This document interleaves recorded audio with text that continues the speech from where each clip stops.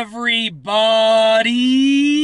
I'm here today to tell you to do this if you have a heavy foot on the gas pedal. This is a simple lesson on how to stop speeding. If you find yourself speeding too often, if you find yourself accelerating too hard and burning through a lot of gas, or getting many speeding tickets, this is a video for you, because you shouldn't be speeding, and I'm going to show you and tell you how to avoid it. Now, some people speed on purpose, but this is not for you if you're speeding on purpose. If you're speeding by accident, this is the video for you. What I want you to do is go to an empty parking lot, okay? If you have an automatic car, put it in park and make sure that the parking brake is engaged. If you have a manual car, make sure it's in neutral. Make sure that the emergency brake is engaged. So make sure you're not going to be going anywhere basically whenever you touch the gas pedal. I want you to take your foot. It's a very simple multi-part exercise. The first exercise is mastering the low RPMs. A lot of people just don't know how to push the gas pedal lightly. Take your foot and I want you to hold the revs on the tachometer at 1500 RPMs. So right now I'm pushing the car. If you can listen, you can probably hear it revving. I'm holding it at 1500 RPMs. Now I'm going to bring it up to 2000. Okay? And hold it at 2000. Just like that. Bring it up to 2500. Just like that. Hold it there. Up to 3000. And hold it there. And release. Very simple exercise. What that does is it allows you to master the art of pushing the pedal down lightly.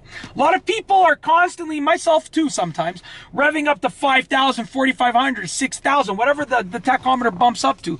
Okay, my old car went up to 8,000 and a quarter, my old Civic. It was at 8,000 RPM red line, right? So I was constantly bringing it up there.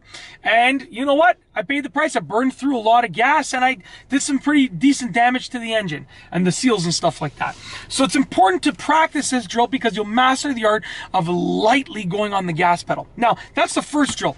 The second drill is I want you to drive around, but I want you to imagine that there's actually a balloon under the gas pedal. And if you push that gas pedal too hard, the balloon will pop. Now you got to be creative with this. Don't actually put anything under your gas pedal.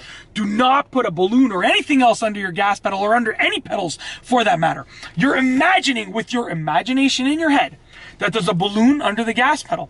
And when you're driving, when you're pushing the gas, you cannot pop that balloon.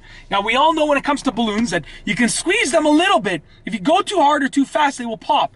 You got to sort of squeeze them so they become elastic and you got to ease into them.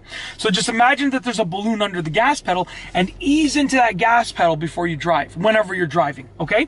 And when you practice doing these two exercises, the RPM exercise and the imaginary balloon exercise where you ease onto the pedal, you're going to be much better at not speeding, and you're going to be much better at, not pushing the gas pedal as hard. It's going to help you in terms of avoiding tickets. It's going to help you in terms of your engine longevity, making sure it lasts a long time, and also in terms of using up less gas. Okay, better fuel consumption with the car. That's it. If you like this video, please be sure to give it a thumbs up. Let me know what you think down below as a comment. And of course, be sure to subscribe for more great videos just like this one. And that's all I have for you today. Thanks for watching.